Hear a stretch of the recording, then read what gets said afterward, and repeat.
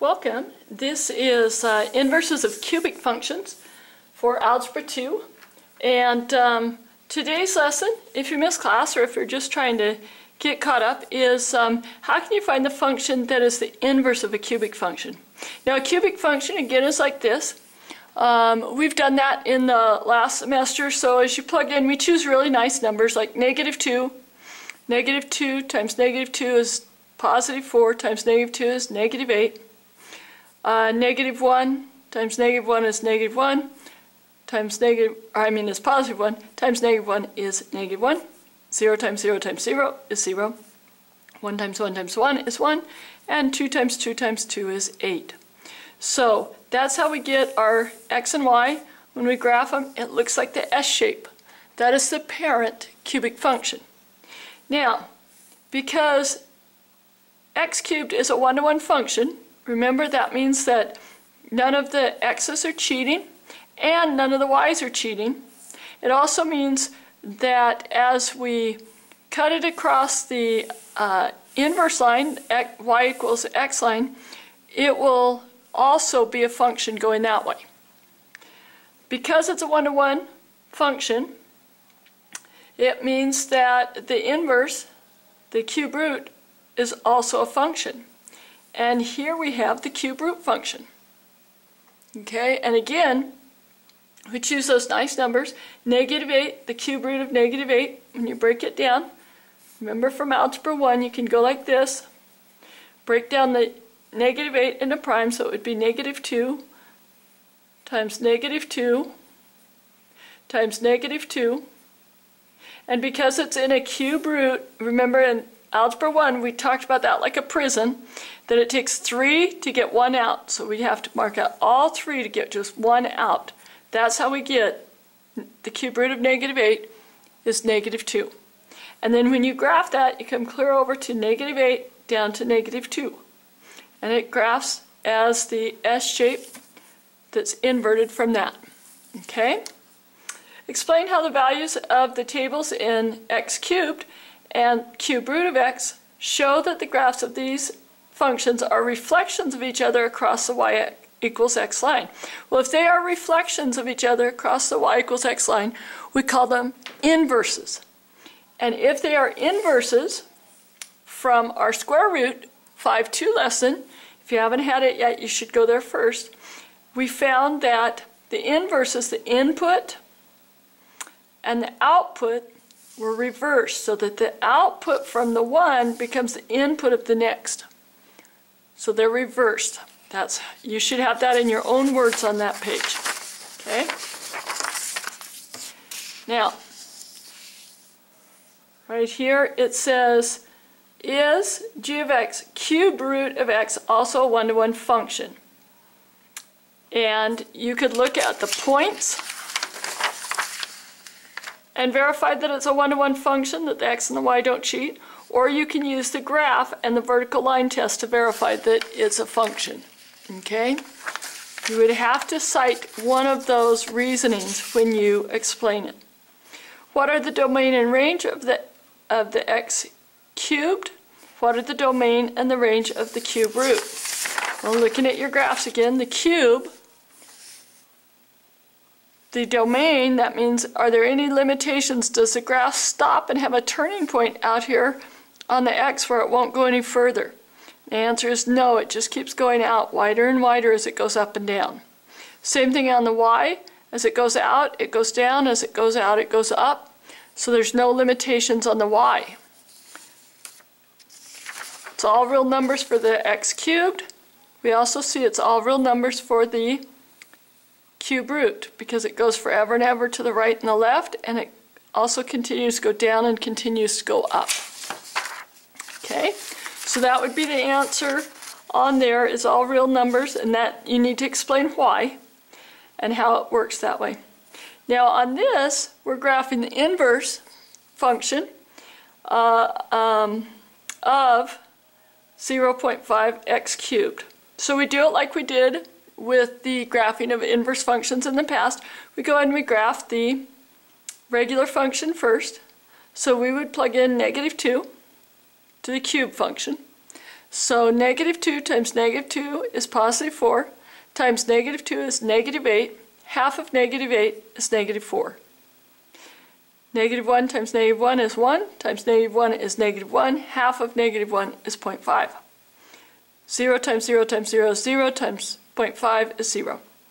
So go ahead and fill in the last two there, and then you would graph this, and it should be that S shape coming up. Just put your points in here. Once you have your points in there, list them down here. Once you list them down here, to go to the inverse function, you just take your output and your input and switch them around. So your x and y become your x and y this way. They're switched. That one goes here, that one goes there. For every single point you do that. And then you go back up and you graph these points showing the inverse function. Now the one thing that you should do when you graph those is you should also put in your y equals x line. That's y equals x. And then be able to show by perpendicular lines that the original function is an exact inverse of the inverse function, or vice versa, how you'd say it. Okay, next thing you do is you take the rule that you were given up here, and we want to find the inverse by the rule. So we replace f of x with y, and then I just go ahead and swap my input-output. So they're swapped. Now divide by 0.5 on each side. Remember that any number, it can be x or whatever, divided by a half, you skip, flip, and multiply, so you flip that 2 up to the top, so that's equal to 2x over 1, which you can just write as 2x. Then on your next step, you would take the cube root to get rid of the cube on that y, because the cube root will cancel the cube, then you'll just get y. What you do on one side, you do on the other, so that becomes cube root. So we have cube root of 2x equals y. That's your inverse function to this function. Okay? What is the inverse function of ax cubed? Well, if you look back, we went from 1/2 x cubed to 2x under the cube root. So ax cubed would become 1 over ax cube root. If you can remember this little rule here, that we just flip that a value under 1 or over 1 on the inverses, then that'll really help you, and you know that a cube is the inverse of a cube root, or vice versa. Okay, now this is talking about vertical shrink and how it affects here. So if we just take an example, let's say we have 4x cubed, that is a vertical stretch.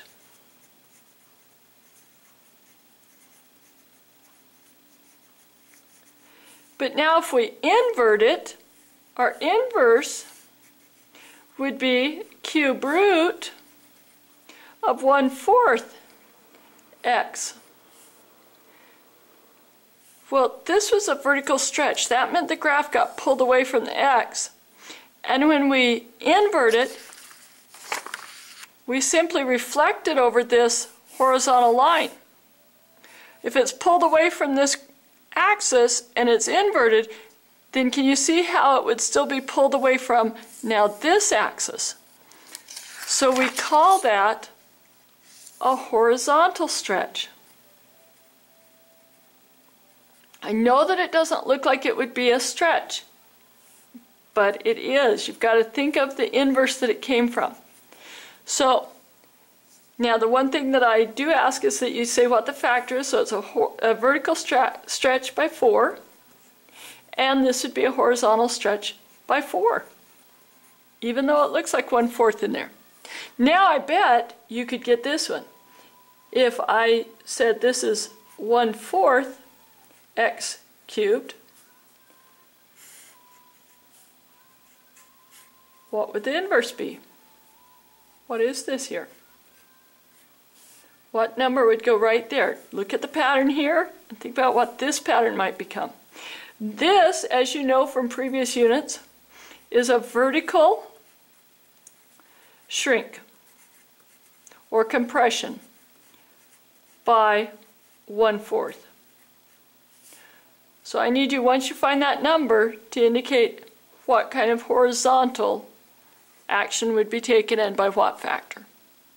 Okay, so down here, the value for A, if it is greater than 1, and it's in this location, it is a vertical stretch by the factor of that A. Now when you invert it, that becomes the 1 over A in front of the X, or you can just put X over A, either way, and that is still a horizontal stretch. And I wouldn't put by 4 because you didn't use the 4 in here, it would just be by A. Okay? Now, if your A value is between 0 and 1, meaning it's a fraction, then we have a vertical compression or vertical shrink by whatever that 1 over A value is. If it's horizontal in here, you have the X over a 1 over A. Remember, you skip, flip, and multiply. That will become an AX under the square root. This was originally under square root. They're equal. Now that's going to be a horizontal shrink by that A value. Here's a real-world problem that will help with this. We have a pike, a freshwater fish, and this fisherman has developed a function, WL equals L cubed over 3,500. He's just found that this number as a non-variable number, just a solid number, if you take the length and you cube it and then you divide by that 3,500, you can estimate the weight in pounds. He's just gathered that information from doing a lot of this. So they want us to write the inverse function. So we can move it to 1 over 3,500 L cubed, which means that the A value is 1 over 3,500 in the L cubed position. So to invert it, you would bring it up on top, so it would be 3,500. Now, one thing that I want to mention here is if you have LW, just like how you have f of x, and x is your input, you'll come over here and you'll have an equation with x in it. That's telling you what the input is over here. So when you see LW, just like f of x, you had an x, LW means because the input's right there, it's going to be a w in here. See how this one was WL, and the input is L. So, in case you've never noticed that before, that happens. Okay, last page of the class notes. Complete the table of values and use it to graph the function LW, round the values of L to the nearest whole number. Okay, so what they're saying is you take these points and you plug them in back here in this equation. Okay, I would suggest that you do that with your calculator. You can, if you're at home, you could use your phone and get the calculator on it. So you will go 3,500 times 0, and then raise it to the 1/3. In a calculator, if you don't have a cube root, you can go 3,500 times, or parenthesis, 1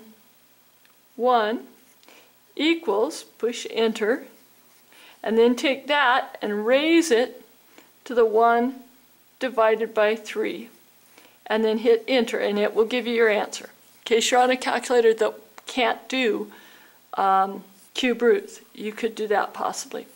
Fill in all of these values, and then you're going to go ahead and graph this. Then they want you to use the function and plug in 7 for a 7-pound pike. Okay, so this is the weight, 7. 7 times 3,500 is 24,500. Now you take the cube root of that, and you'll have your estimated length. With the estimated length, it is about so many inches long. So you're taking weights, you're plugging them in, and you're coming out with a graph that will show you an estimated length in inches. How could you check that you found the inverse of W of L correctly? Well, there's a couple different ways. You could graph the L of W and see if it's an inverse across that y equals x line. You could look at your points and plug them into the other equation and see if they end up being input-output switch. Gosh, there's probably about 3 other ways you could do. Those would be the most popular, I think. What is the significance of the context of the problem? At approximately 6,28. If we come up to the graph, 6 and up to 28 means that you've got a 6-pound, always include your axis when you're going with the context of a problem, have a 6-pound fish that is about 28 inches long. That would be the context. What are the reasonable domain and range of the function? Well, domain, let's think about this. If you're looking at weight, what are some numbers that you couldn't have for weight?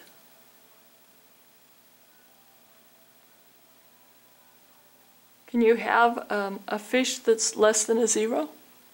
Can you even have a fish that's 0 pounds? Not if he's a fish. He's got to have some weight. So reasonable domain would be all positives, above 0.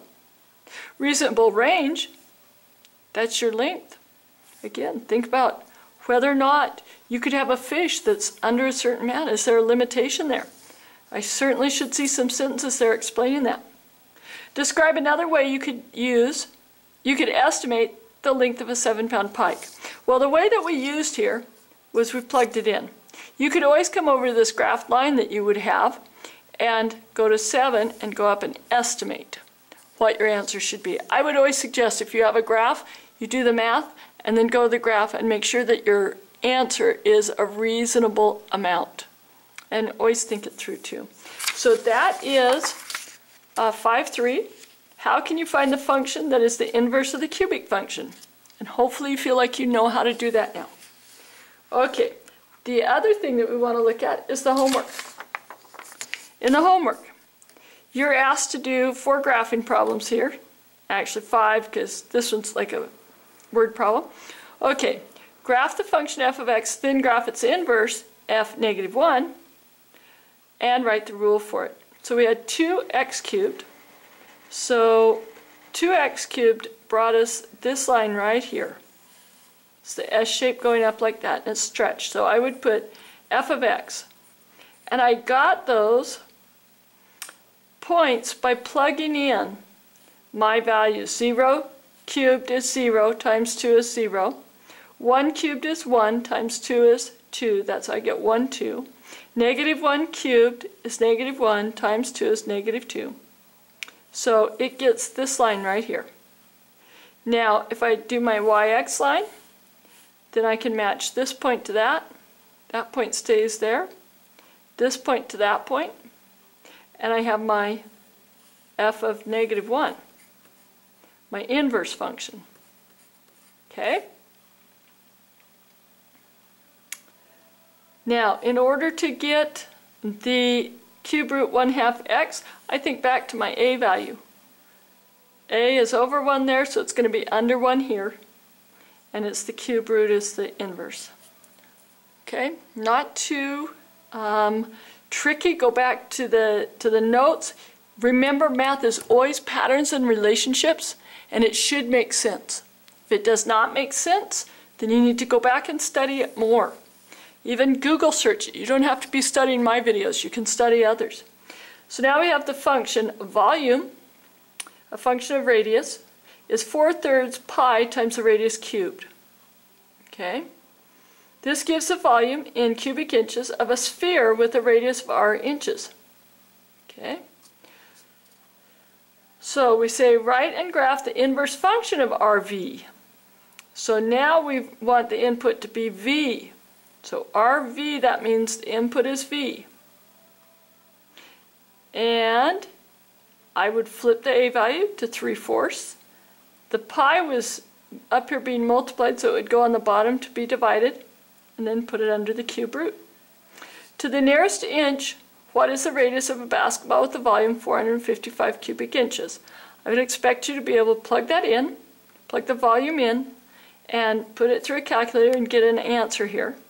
And then over here, you will have made points for this graph. And the way that I would do that is I would plug in 100 and calculate to get the answer, and then plot the point.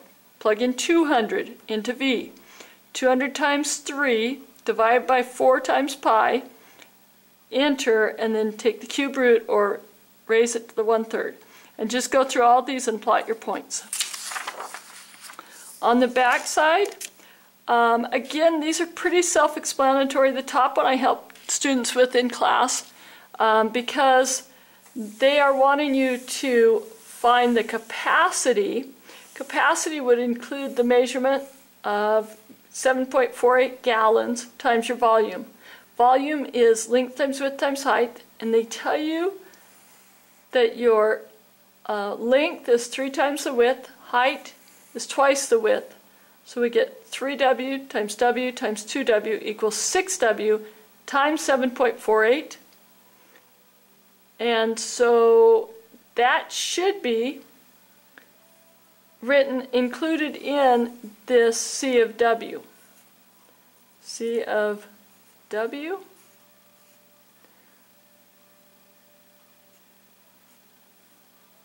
would equal 6 times 7.48 times 6W. And I would go ahead and get that worked out, what that number is. And then you can just plug in your W's. Write and graph the inverse function. So now you're going to switch it around. Think of that as an A value.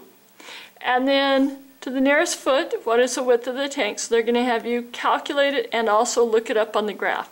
Now when you graph this one again, I would take the capacity, which you'll do it on the inverse graph, take the capacity of these amounts and plug them into your inverse equation to get your points.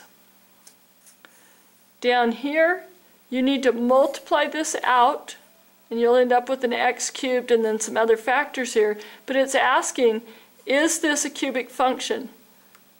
When you multiply, you can box or FOIL, and then you multiply by this x. You'll end up with x cubed as your leading amount, or your leading term, and so that tells you it is a cubic function. You can also look here and see that it crosses the 0 at 3 points. That's a cubic function. Is this f of x a one-to-one function?